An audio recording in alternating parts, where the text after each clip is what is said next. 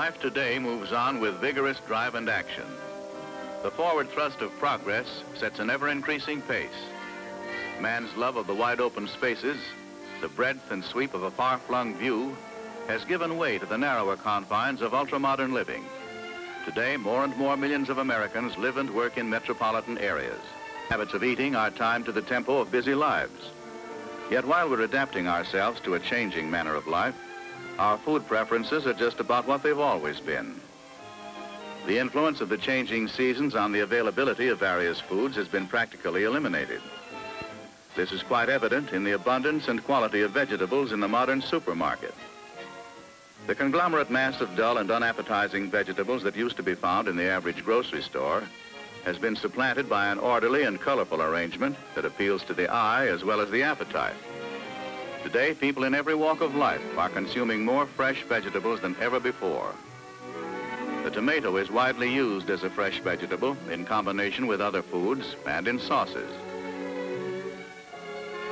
Sweet corn, aside from its popular appeal in the form of a hot buttered ear, lends itself well to mechanical harvesting and handling for fresh market, canning, and freezing. Cabbage grows well in highly fertile soil, is profitable to the planter, and is used in green salads, coleslaw, sauerkraut, as a cooked vegetable or a meat wrap. Peas, a cool weather crop, grow best in the high valleys of mountain areas in the west and northwest. Peas and beans are among the oldest vegetables known to man. The popularity of both is due in part to their adaptability to the climate and soil of western states. Through hybridization and selection, plant breeders have developed improved varieties of stringless pole beans. Hand-picked at the peak of maturity, high-quality beans share in the increasing demand for fresh vegetables. Onions are a large volume crop in many western areas. The onion is valued as an export commodity as it lends itself to dehydration, in which form it is used in soups and as a food seasoner. The onion is a sturdy traveler. It is shipped annually in large quantities to various parts of the world.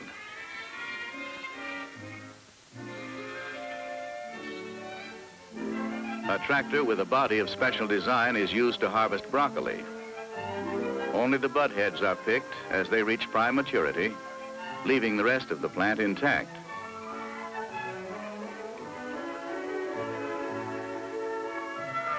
The artichoke, steadily gaining in favor by lovers of good food everywhere, is considered a vegetable delicacy by those who enjoy them.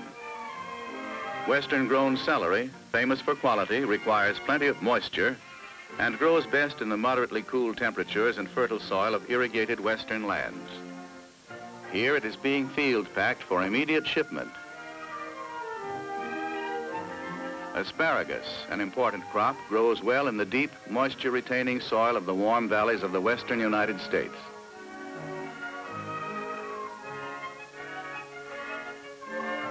To produce paying crops, considerable labor and expense are required for initial plantings, which, when once established, need no highly specialized upkeep. Because of the shape of the asparagus stalk, it is shipped in pyramid-type crates. The crates are braced in the cars to prevent shifting. In growing vegetables under irrigation, the land must be level to ensure the proper distribution of water during the growing season. The land plane does an excellent job of smoothing the surface before starting preparatory tillage operations, which begin with plowing. The multiple hydraulic plow affords a good example of the type of modern equipment necessary to large-scale production of quality vegetables.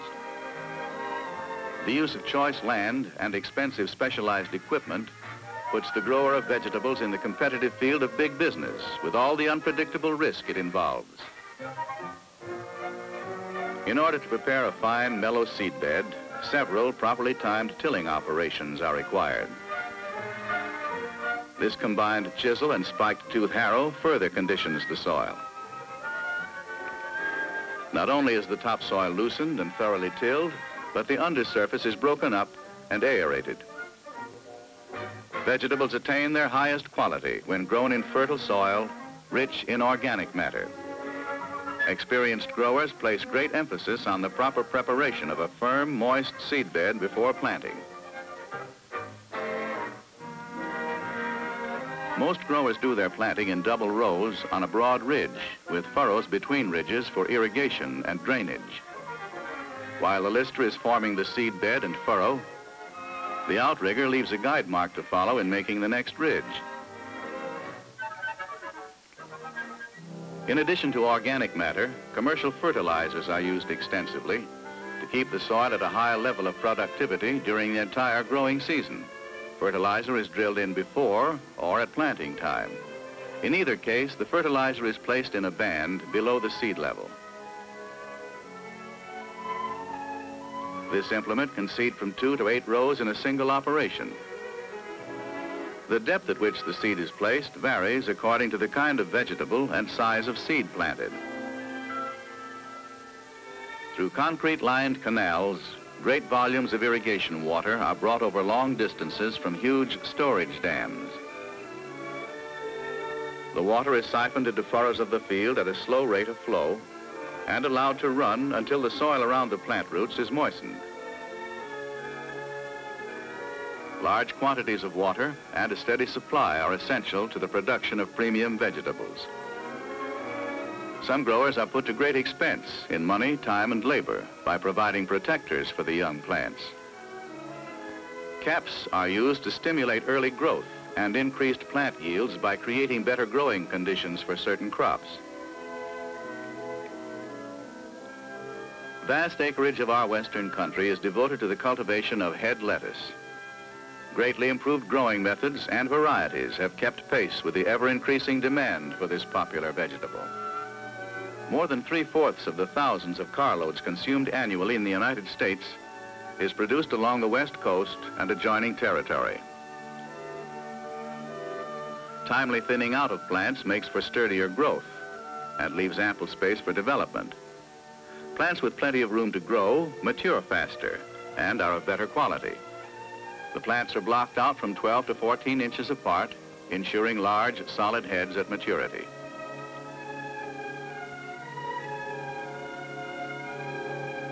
Individual experience determines the frequency with which lettuce is irrigated, depending upon the type of soil and conditions of climate, which vary according to location. On reaching maturity, time becomes the essence of efficient harvesting, as lettuce is highly perishable and must be moved gently and quickly to preserve quality and minimize loss. Specialized loading equipment moves the lettuce from the field with a minimum of handling and gently drops it into portable baskets aboard waiting trucks. The need for quickly harvesting this perishable product calls for the design of equipment to do the job efficiently with little or no damage. No time is lost at the packing shed in rolling the baskets of lettuce off the trucks into the cooler atmosphere of the interior, where the waiting hands of experienced trimmers quickly remove imperfect or discolored leaves. Not the slightest irregularity escapes the watchful eyes of the expert workers who inspect thousands of heads a day. A revolving table keeps the heads within easy reach of the packers. The lettuce is carefully arranged in crates, completely lined with heavy waterproof paper, between layers of finely crushed ice. Only heads of uniform size are selected for the pack, which is completed with a top covering of paper and a final layer of ice. Packing in the field is a later innovation in harvesting and packaging lettuce. This operation is accomplished in the cool of early morning before the heat of day can wilt the product. The preference for field packing is based largely on economy and expeditious handling. Packages of lettuce on wooden pallets or platforms are picked up from field trucks and carried by mobile hoists to a vacuum cooling plant and placed on movable floor racks. The racks of lettuce are rolled into large steel cooling tunnels for quick chilling to remove the heat of the field from the lettuce and carton as soon as possible. The warm air is pumped out, forming a vacuum that causes evaporation of surface moisture bringing its temperature down to 33 degrees in a few minutes. Refrigerator cars are iced near the loading point in order to have them pre-cooled and ready to receive their cargoes of perishable produce without delay. The cartons are rolled on conveyors from the coolers to the reefers, where they are loaded. In a further development of the vacuum cooling method, the refrigerator car is run into a mammoth vacuum tunnel, and both car and its contents are cooled in one operation.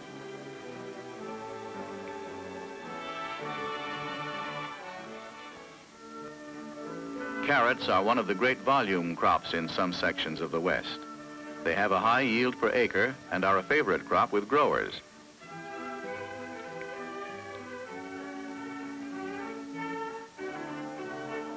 This tractor-drawn lifter is loosening carrots as a first step in harvesting.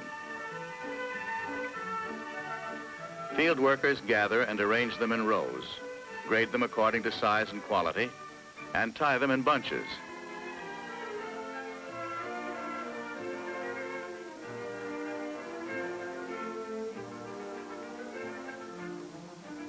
The practice of removing carrot tops in the field is proving profitable for both bulk crating and cellopack.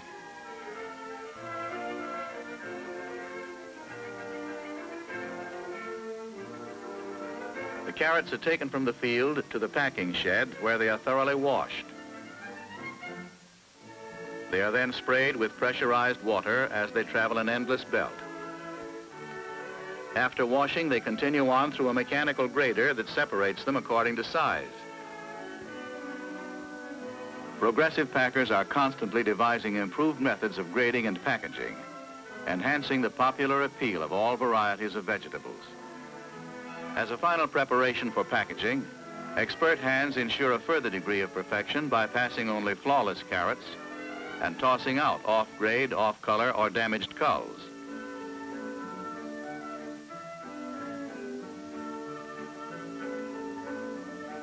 Uniformly graded and sized, the carrots pass between two rows of girls who package them with the aid of a measuring device that drops them into cello bags, making possible self-service merchandising in a sanitary, convenient, and efficient container. Automatically sealed, they are then packed in cartons and shipped in refrigerated cars to market.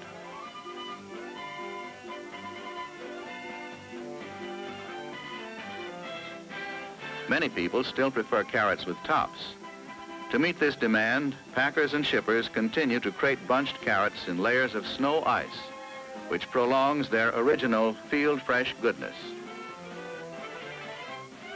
Crates of ice-packed carrots, shipped clear across the country, reach their destination still containing ice in sufficient quantities to assure a product of the same quality and condition as when harvested. Wrapped in waterproof paper, the package is securely bound, and the contents protected from dirt and dryness is kept cool and fresh. The crates are rolled from the packing house into waiting cars. Snow ice in great quantities is blown into the car, filling all available space between and around the crates until they are completely embedded in the cooling refrigerant. The manufacture of millions of tons of clean, pure ice for the exclusive purpose of preserving produce while in transit has become an important business enterprise.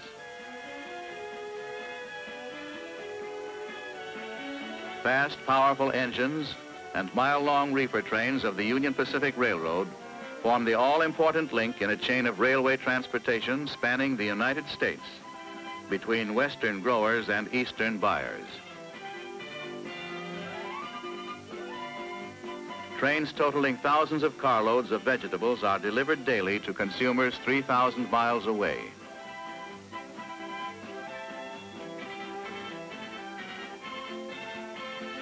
Starting from points in Washington, Oregon, and Idaho, shipments move eastward. Those from southern and central California converge at Ogden, Utah, where Union Pacific yard facilities make possible the handling of thousands of carloads of perishable produce from all parts of the West. At this ultra-modern icing dock, trains arrive regularly round the clock. Trains consisting solely of refrigerator cars to be re-iced by this latest mechanical icing unit with a capacity for re-icing a car in less than 1 minute. With 2 of these icing units in constant operation at one icing dock, thousands of tons of ice are cracked and tumbled into reefer cars every hour of the day and night, as trains from up and down the Pacific coast arrive to be re-iced before continuing the long trek eastward. When winter comes, the cooling process is reversed. The huge quantities of mammoth ice cubes, so essential in summer, are supplanted by safe and dependable alcohol heaters in the winter. They are placed in the bunkers at each end of a car to maintain a temperature that will keep the load from freezing. No longer do the changing seasons regulate the availability of fresh vegetables to consumers, no matter where they are. The irrigated West and modern transportation supplies them throughout the year.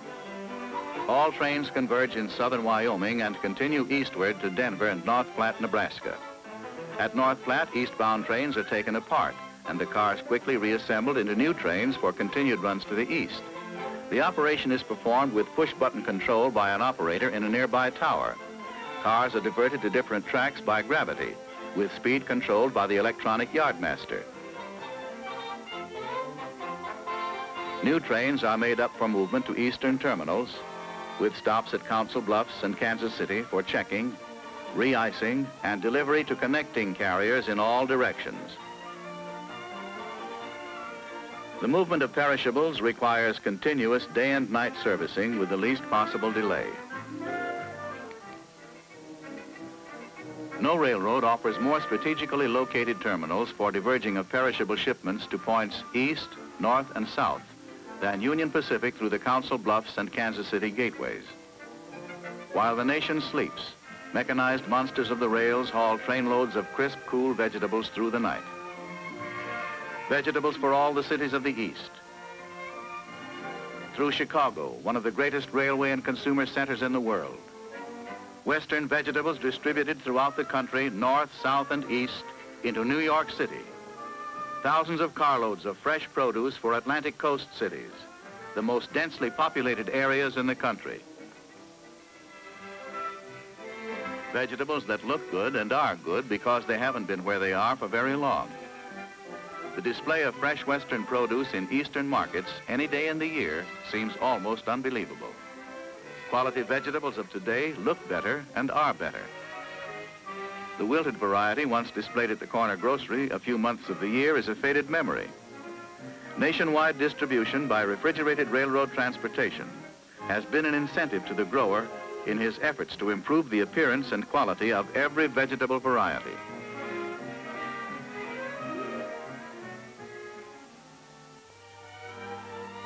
Millions of busy housewives responsible for the careful preparation of wholesome, healthful meals for their families are afforded the modern convenience of an unending year-round supply of fresh vegetables, so essential to the well-balanced diet.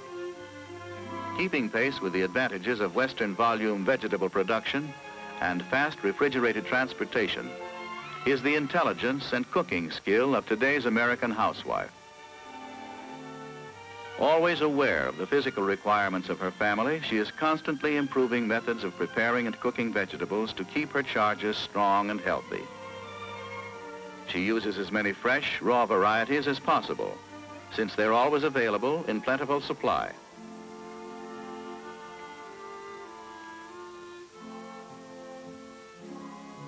Those she cooks are prepared to preserve and retain their vitamin and mineral value.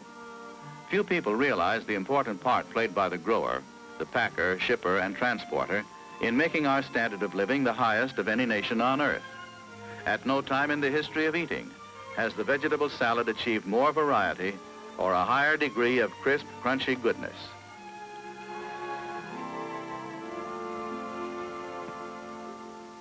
But primarily, the health-promoting wholesomeness of fine vegetables is a product of nature, a rich growth of the soil in the fertile valleys of the West, where many thousands of acres are devoted to the production of prime lettuce. Lands which once were desert wastes, made fertile and prolific by systematic irrigation. From the air, this cultivated area of geometric design looks like a drawing.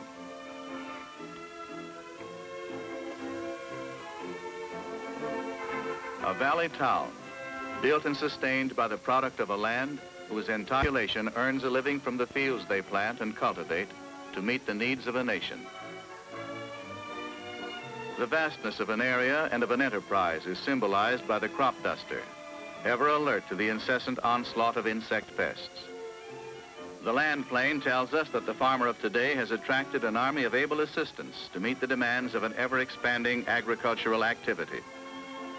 His partners are the horticulturists who help him solve his soil and growing problems, the manufacturers of farm machinery who help him till, cultivate, and harvest, the purveyors of chemicals, minerals, and fertilizers, the thousands of seasonal workers, always a harvesting problem because labor availability and employment must coincide with crop maturity.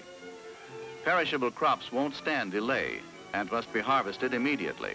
Also aiding the grower at harvest time are the companies that rent and operate mechanized harvesting units. Rapid growth of the vegetable industry is responsible for the many processing, cooling, and icing plants located in western areas. The familiar string of yellow refrigerator cars is a constant reminder of the growing importance of fast refrigerated transportation by Union Pacific Railroad in delivering to you garden green vegetables fresh from the West.